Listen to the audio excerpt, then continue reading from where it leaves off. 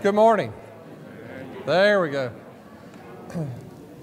It's a beautiful day that God created today, isn't it? It's also going to be very hot, so drink lots of water today. Stay in the shade. I don't get the enjoyment of that today. I put off cutting grass, so that will be the afternoon chore. We have been in a study of the book of Revelation. We are in chapter 3 this morning. If you'll start turning to chapter 3 for our study. Next week is my favorite class on Revelation. So if I have to pick one chapter out of the book of Revelation, chapter 4 is it. So if you have friends, family members, if they want to see me get fired up when I'm teaching a class, it will be next week. You will never listen to a thunderstorm the same way again after that class. I'm not saying just come back next week, invite your family and friends. You will enjoy that class. Not saying that you're not going to enjoy today, but I really like chapter 4 in the book of Revelation. Okay, confession time. When I was growing up, let's say, my parents learned that punishment by switches or belts and things like that just didn't work on me. Okay.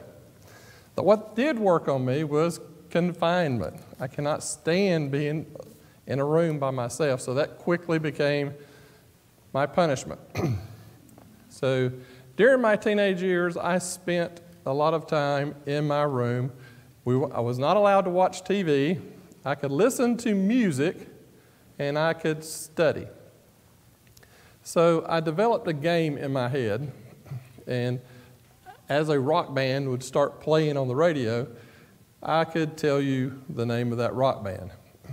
And remember, this was a lot of time. So by the end of my confinement, later in life, I could tell you the name of the rock band when they began touring, how many band members were there, what instruments they played, all the lyrics to their song, their favorite hits. I mean, it was a lot of time I spent in confinement, right?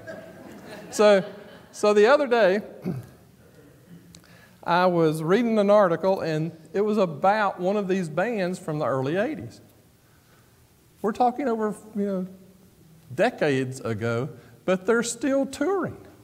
It was just really hard for me to believe because they were sort of like one of these one-hit wonders, but they're still out there touring on the reputation of that one hit that they made several years ago. So it just astounded me. So it's sort of like Richard's lesson this morning. I do have a point to this, okay?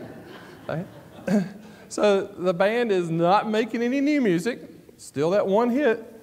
So you can go to a concert, listen to this band, and they are living off of their reputation from a song from 1981. Okay? Now Revelation chapter 3. Revelation chapter 3, verses 1 through 3. And to the angel of the church of Sardis write, who has the 7 spirits of God and the 7 stars, says this, I know your deeds, that you have a name that you are alive, but you're dead.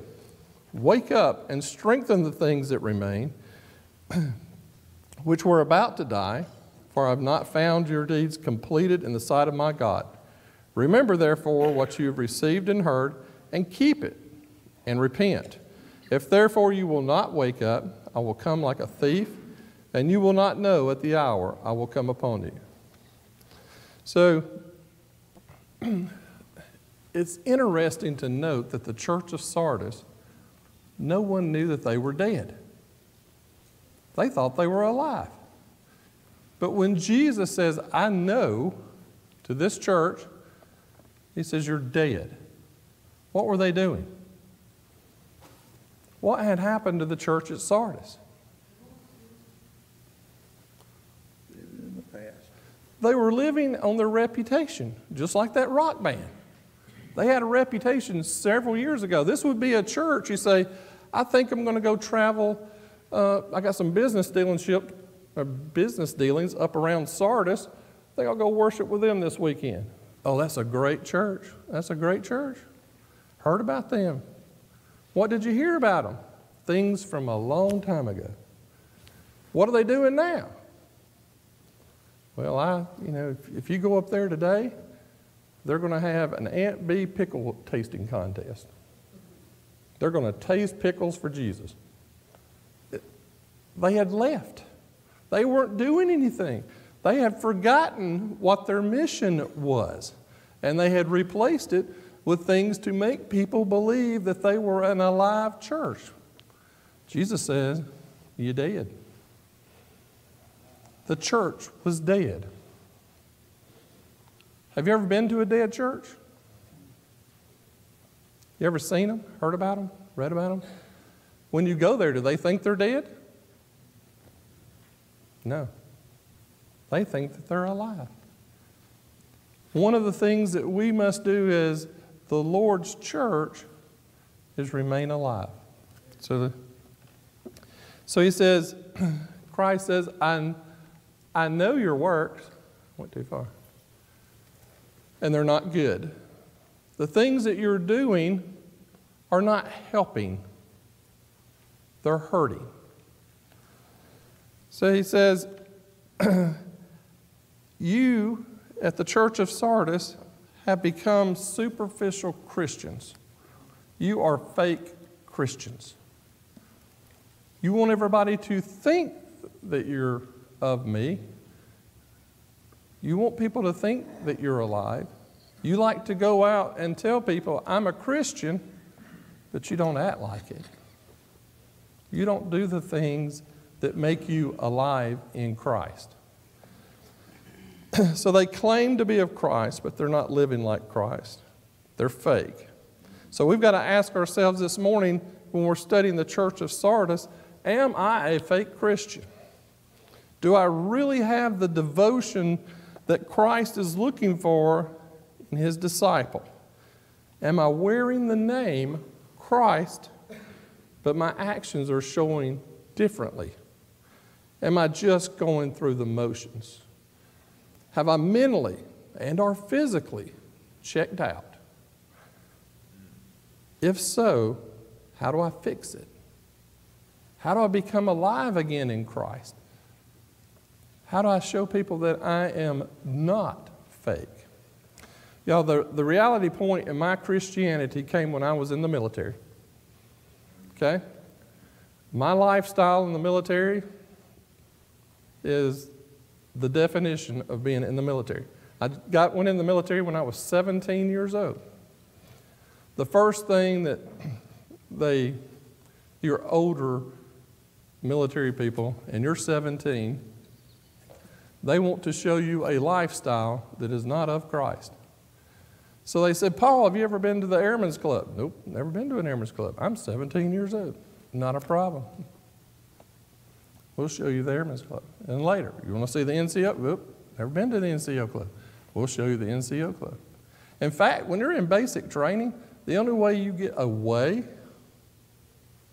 is to go to a club. That's what you do. So I didn't have, even though I was raised in the church, I became a fake Christian. One day in our office there was a lady, and she was trying her best to study God's Word. And I was just sitting there doing my work, and she was talking to another airman that was there. And she asked them, she said, hey, do you know the answer to this? I'm trying to do my Bible lesson. We're getting ready for Sunday. I'm trying to do my Bible lesson. And she asked the lady the question, and I gave her the answer. And she ignored me.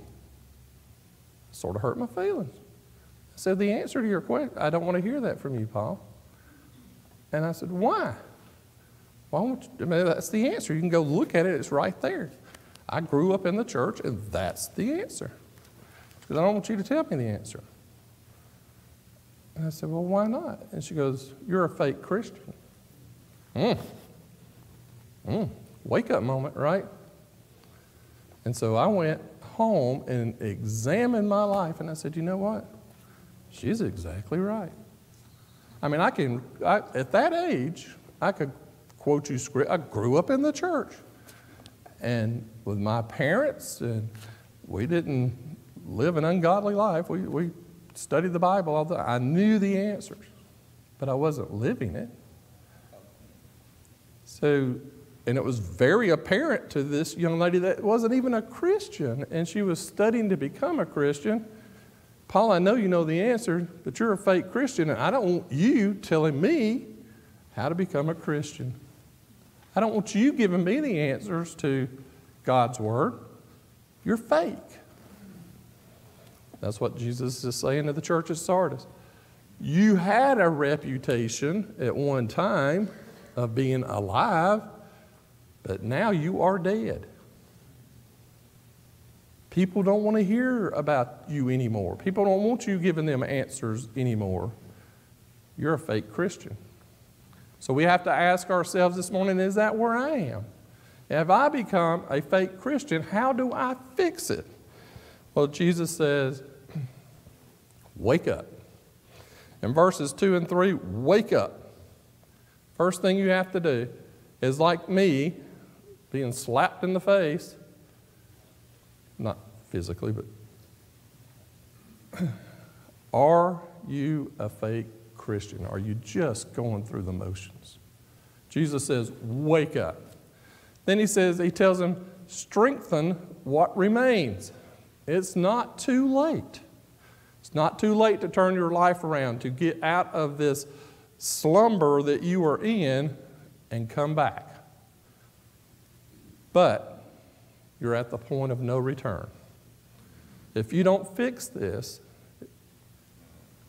you're going to go down the other road. And it's going to be more and more difficult for you to come back to fix this problem. He's saying, I want you to fix it, and I want you to fix it now. So he's telling them to act quickly because they're at that point of no return. Then he tells them he wants them to remember. Just like when I had to go home and face the facts, I had to remember what had happened before. I had to remember how far I was from where I needed to be. Okay? And it wasn't, if you want me to fast forward in my life a little bit, it wasn't until, she's not in here, that little Italian lady, she's the one that really straightened me out. Okay. All those years with my parents, they were good, they're good people. All those people that I grew up with in the church, they were very good people. But little Italian women, she sort of straightened out my life, okay? See, I've told this story to other classes. I went to college, and I had no idea. I mean, I grew up in Springville, Alabama. We had 50 people that graduated in our high school class. It is nothing like it is now. When I got to the first day in college, a guy sitting next to me said, hey, you want to go shoot pool? Hey, I thought we had to go to class. No, Paul, this is college. You can go shoot pool. I thought, man, this is neat. So my grades came in, and my dad said, your grades came in today, son. I said, really? And he said, have you not been going to class? It has a bunch of incompletes on your score. And I said, no, I've been shooting pool. He said, you've got one more semester. One more semester, and if you don't pull these grades up, I'm done.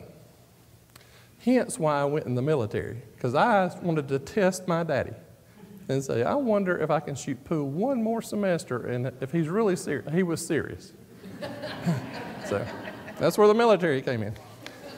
When I married Marisa, Marisa said, you're going to have to pick a career here.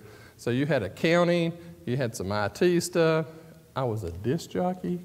I mean, I had all kinds of different avenues going on here. She goes, you're going to have to pick one or just quit. You're wasting money. So she got me on the avenue I needed to be on in life. Very sweet lady if you've not met her. Jesus says that we need to wake up, we need to remember, and he says that in this group, even though this group is dead, there is a small remnant of people that have not given up. And to me, what Jesus is saying is like, find those people and do what they're doing. If you can't remember where you were, if you can't find your way back, there are some that are in there that haven't done this yet. They haven't given in. Go find those people. They're going to show you how to get out of this. Remember. Remember. Remember. Wake up. Start doing those things that you're being taught to do. Start doing those things in your life that bring you closer to Him and make you alive, not dead. Christ says that those that seek a relationship with Him. Okay, wait a minute. Are we doing that right? The sign-off sheets. Uh-oh. Hang on, Brother. It's supposed to go that way, right? This way? Okay. Then back up here somewhere. Okay. All right. Okay, so he says, those that seek a relationship with Him will be clothed in white garments. So the white garments are a sign of victory. They're a sign of purity. You want to be with Jesus. You want to be victorious. You want a life of purity. Remember, wake up and come back to Him. That's right. My wife's hard. And he says, I'll never blot your name, or I won't blot out the name of the person that does this out of the book of life, and I'll confess his name before the Father and His angels. Isn't that what we want? Isn't that it? When you come to heaven and you're standing before the throne of our Lord and Savior, what do you want? He's going to open a book and He's going to confess. Now, the opposite of that is also true. He's going to open His book and He's not going to confess. And He's not going to say your name before the Father and His angels. Where do you want to be? Where do I want to be? I want Jesus to say, hey, Father, this is Paul. He was dead one time. He's alive now. He worked hard in the kingdom. Confess your name before the Father. I mean, there's nothing that holds a higher honor than for our Lord and Savior to confess your name to His Father and before His angels. Nothing else in this world matters. I don't care how much you accumulate. I don't care how many buildings that your name is on. Doesn't matter.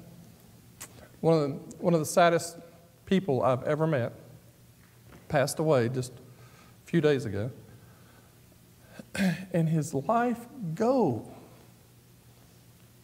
his whole life was centered around having his name on the side of a building. I mean, millions. Spent millions. Finally got it a few years ago. And got his name on the building. Spent millions for that to happen. He's dead. And his life goal was to have his name on that building. It was not a religious building. But it's there. But he's not. I don't want my name confessed on some university building somewhere. I want my name confessed before the Father and His angels. Okay, now we're going to go into verses 5 through 6. He who overcomes thus shall be, well, that's what I just did. We're going to go through 7 through 13. And to the angel to the church in Philadelphia write, He who is holy, who is true, who has the key of David, who opens and no one will shut, and who shuts and no one opens, says this, I know your deeds. Behold, I have put before you an open door which no one can shut, because you have little power, and have kept my word and have not denied my name. Behold, I will cause those of the synagogue of Satan who say they are Jews and are not, but lie. Behold, I will make them come to you, bow down at your feet, and to know that I have loved you. Because you've kept the word of my perseverance, I will also keep you from the hour of testing, the hour which is about to come upon the whole world, to test those who dwell upon the earth. I am coming quickly. Hold fast to what you have, in order that no one take your crown. He who overcomes, I will make him a pillar in the temple of my God, and he will not go from it any more. I will write my name upon the name of my God, and the name of the city of my God, and the new Jerusalem, which comes down of heaven from my God, and my new name. He who has an ear, let him hear what the Spirit says to the churches. Did you know that we spend annually $20.64 billion on alarm security monitoring? $20.64 billion. That's a lot of money, right? Why do we do that? Why do we, as Americans, pay $20.64 billion a year for alarm monitoring? We want to feel secure. When you punch that little code in before you leave the house, you feel good about yourself when you went and bought groceries, didn't you? My house is secure. All my stuff in there, it's all secure. Right? When you went on vacation and the alarm went off, what do? You get that little call. We've called the police. Oh my goodness, all my stuff's gone. I'm not secure. I don't feel good today. Right? We like to feel secure. That's why we came up with things like 401k accounts. We're going to retire. I want to have money in my 401k so I can retire. Or we like pensions. That's why we like Social Security. Makes us feel secure. Money in the checking account makes you feel secure. So Jesus is going to talk to this church, though, about being truly secure. So let's go with him. Jesus describes himself, he's the Holy One and the True One. These are messianic titles. So if you want to make a note there, you can put Mark 1:24, you can put John 6:69. Those are titles identifying him as the Messiah. He said he's the one that we put our hope and our trust in. Well, wait a minute. Is that true? I put all my hope and I put all my trust into Jesus? Is that true? Yes, that's true. But that's not what everybody else tells me. That's not what they were talking about at work. You know, they were saying, you got to put your hope and trust in XYZ. Right? That's what they say. But you're a child of God. I'm a child of God. I belong to Him. Therefore, my whole devotion, everything about me, is for Him. That's where I put my hope and my trust, because I'm His child. Now, to everybody else out there, that is really, really strange that you would do that. They don't understand that. They don't understand how you call yourself a child of God and you tell people, all my hope and my devotion and my focus, my life is focused on my God. So you won't go out and go dancing with us tonight? Nope, not going to do it. I'm going to stay home and study my scriptures because I want to be closer to God. Now, they will tell you that's only for preachers and radicals. Only preachers and radicals are that devoted to God. You can slide a little bit. They're the ones that have to maintain that. You don't have to do that. Nope, I'm a child of God. I am going to stay focused on my God. I've got my mission in my life.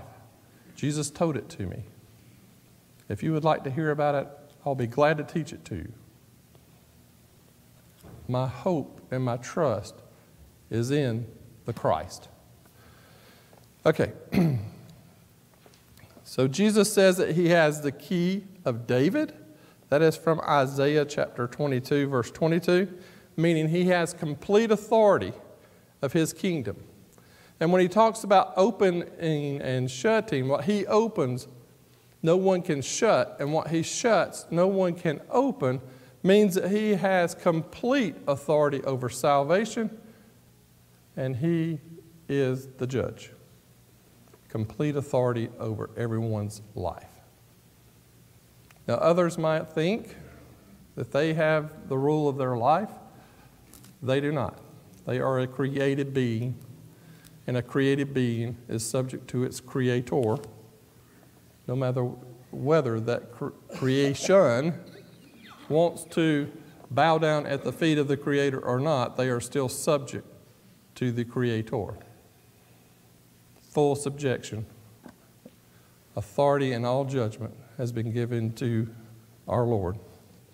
Then he says, he knows their works, and this church has little power. That probably means that they're a small congregation. They're small in number. But they've kept his word, and they have not denied Jesus.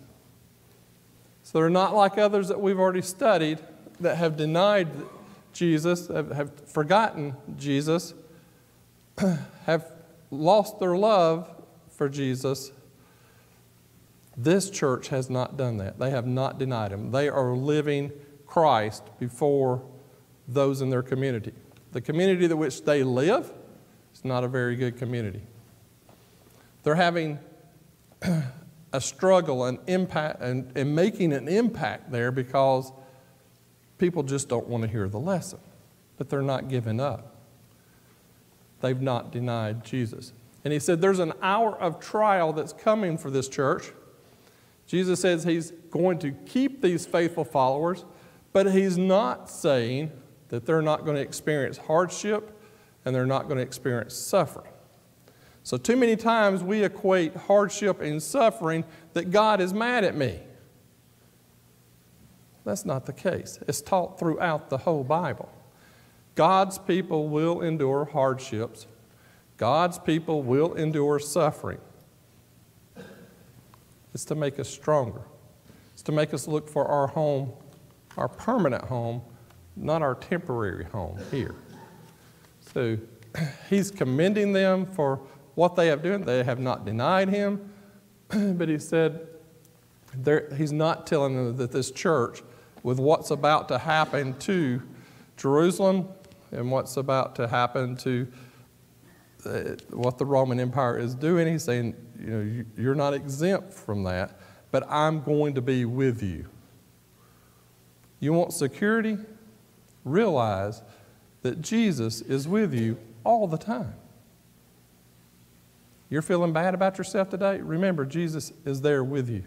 Something's going on in your life, medically, Jesus is there with you. Financially, Jesus is there with you. And he has an answer. You don't know the answer, but you will. Have you ever done that in life? Have you ever looked back and saw all the times God was with you? Like, I thought I was supposed to be a DJ. No, Paul, you're supposed to be an accountant. Well, I was supposed to be doing the news. No, Paul, you're supposed to be doing tax return. You know, though, in my job, in my contact, I have the opportunity almost on a daily, sometimes multiple times daily, to teach people about God. And I'm an accountant. Y'all wouldn't think that, would you? There's not a week that goes by that I don't invite 11 people, minimum, 11 to 15 people, to church. That's not bragging on myself. It's just part of a business talk that I give. Because I tell them they can call me at any time except from the hours of 8 to 12 unless they're sitting next to me in church. Then they can't talk to me about business. I'll buy them lunch later and we can discuss business, but they can always are invited to go to church with me. I had one guy said, I'm coming and I'm bringing a goat. So well, we don't really have to bring a goat, but you can come. So if a guy ever shows up in our parking lot with a goat, he's looking for me. All right, the hour's coming, and he wants them to be faithful. He wants them to remain to. If they remain faithful, if they continue not to deny him, he says, I'm going to make you a pillar in the temple of my God. Y'all ever watch those home fix-it shows? Fixer-upper shows, you know? So there's one wall in there, right? There's always this one wall. Can't touch that wall. Take that wall down, the roof's coming in. So the support wall, whatever they call it. Jesus says, I'm going to make you a pillar in the temple of God. You're going to become part of the permanent structure of the temple. Nobody's going to take you out. And then he says, I'm going to write on him a new name, and that image carries with it the idea of ownership. Christ owns us. We belong to him. That's where I want to be. All right? If God is your employer or your boss, whatever you want to call it, if God owns you, that's who you want to be. That's the best boss you could ever have. That's the best owner you could ever have. I want to be owned by Christ. Okay, now I have 9 minutes. Okay, and we're now to the heart of the lesson. We're about halfway through. Oh, I'm sorry. Yes, sir?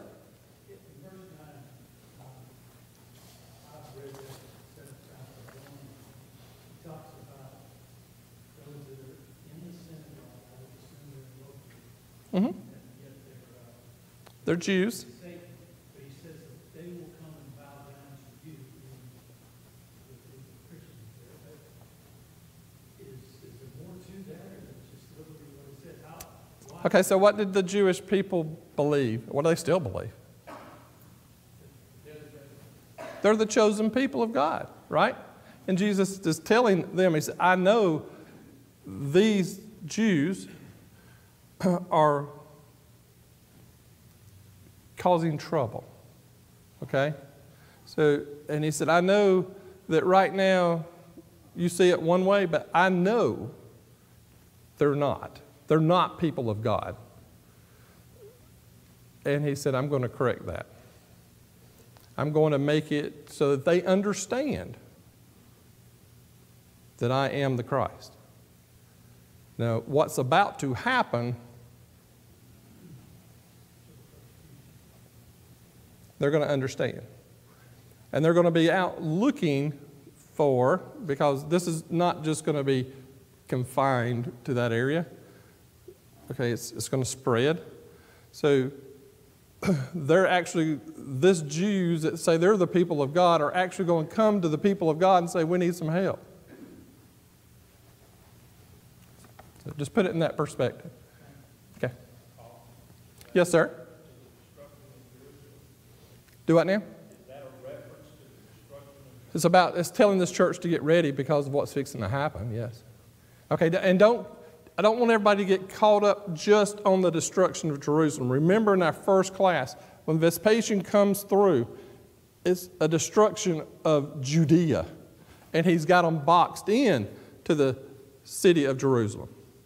But there's already occurring, even as this letter is being written, countless persecutions from the Jews against the Christians, And Rome is trying to stomp out these fires, and they're pushing them into the city of Jerusalem. So don't forget that part.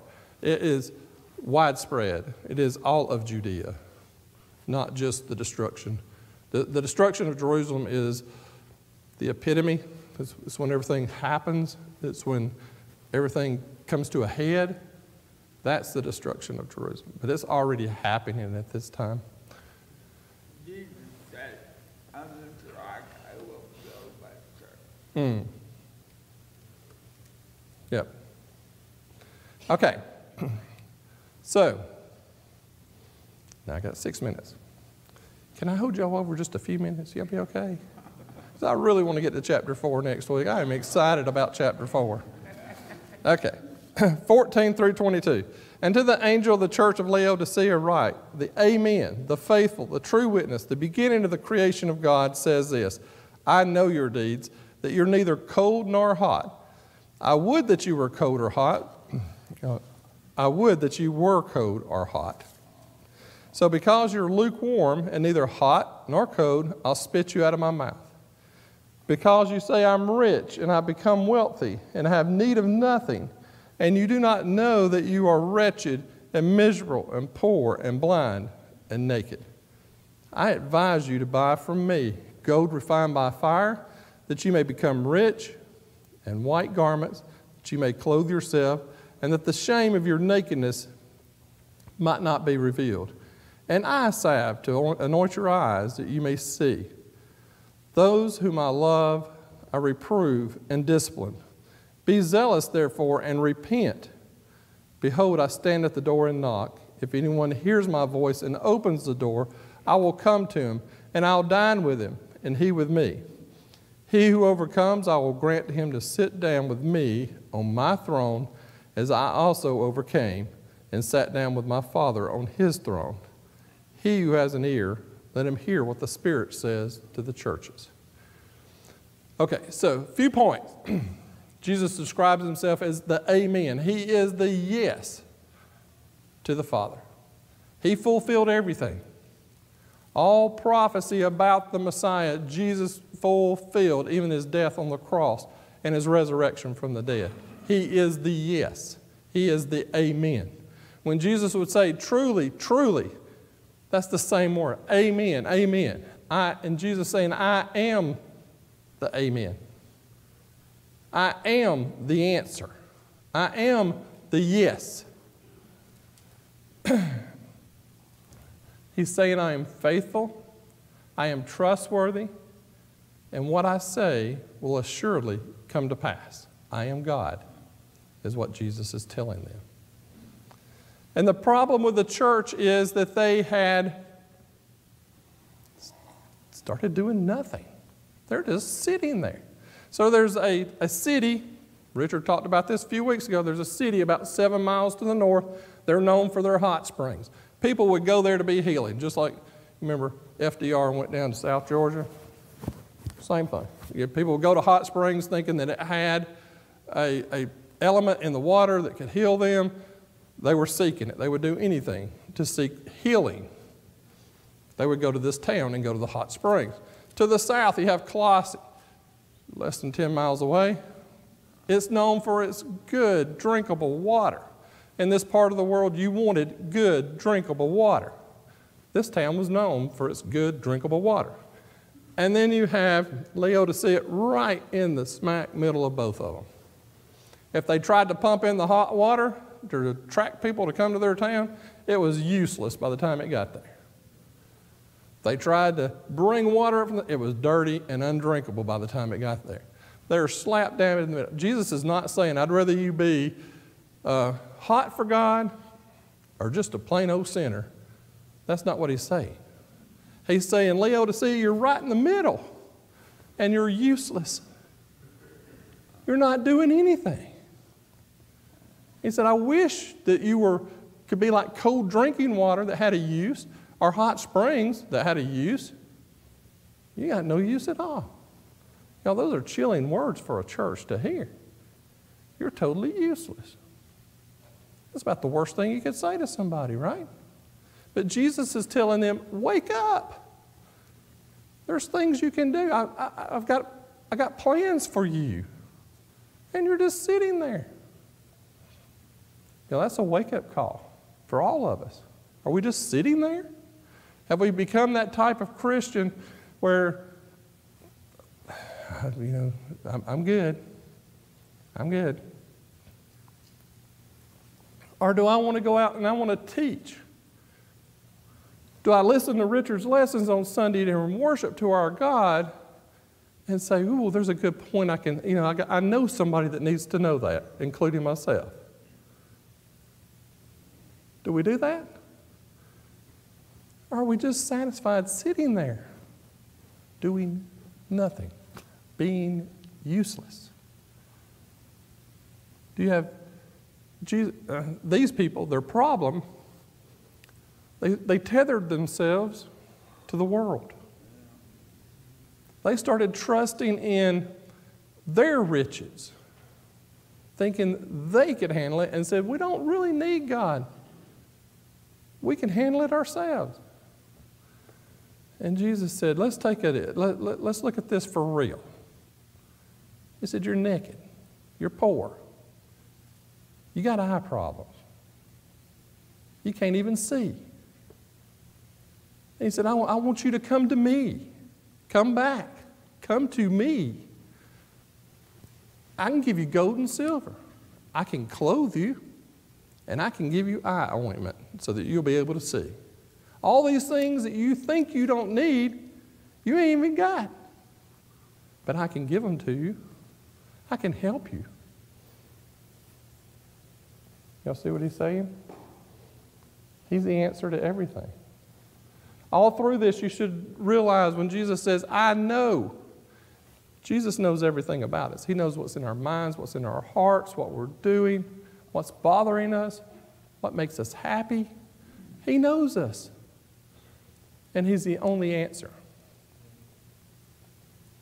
He is the only one that can truly help. If you've got an eye problem, what do? Hopefully you set up an appointment with an eye doctor. Jesus says that's him. I had a favorite pair of pants, and I'll let y'all go. Had a favorite pair of pants. Marisa bought them for me for Father's Day one year. Loved those pants. I got up to do a business meeting one day. Looked down on the back of my pants, which I never do look at the back of my pants. That's a big old hole. I asked Marisa, I said, can you sew that hole up? Because I love these pants. No, Paul, those pants are finally going in the trash. Jesus said, you don't even realize you're naked. I'll clothe you. I'll give you the eye ointment. Don't tie yourself to this world. Your spiritual life, the next life is what we're going for, not this one. Thank y'all for coming today. Next week, chapter 4. Please come back. I've been working on chapter 4 for about 6 weeks. Don't hurt my feelings.